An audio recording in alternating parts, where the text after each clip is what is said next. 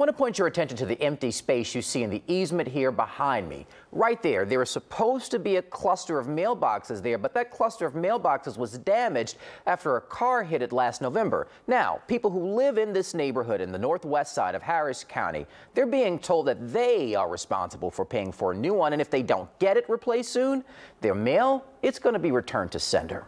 Our Taisha Walker has a follow-up to this story you'll see only on 2. Several homeowners in the South Creek Village subdivision say they received a letter from this USPS location saying unless they replace their mail receptacle within the next 3 weeks, they will start returning their mail to its sender.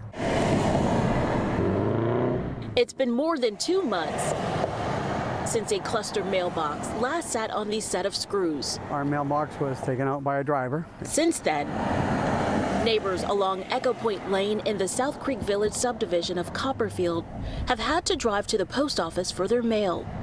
You literally got to go down in person with your driver's license to get your mail. I've missed out on a couple of certified letters. Last November, the Homeowners Association told us replacing the $1,500 mailbox was the USPS's responsibility, while the USPS said it was up to the HOA and the homeowners. Why not just pay for the replacement mailbox, alleviate your homeowner's suffering, and continue your fight, however righteous it may be, with the USPS. I think it should be the post office. I mean, they're the ones that hand out the keys. The USPS says due to an ongoing string of break-ins to cluster mail units, they no longer replace them.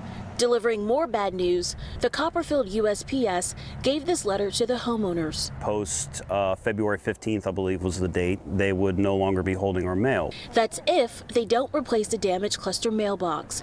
Homeowners say they're willing to split the cost, but haven't received much guidance from the USPS. I don't want to speak for everybody, but it's possible that we might take legal action against, various individuals or various organizations. In Copperfield, Taisha Walker, KPRC 2 News.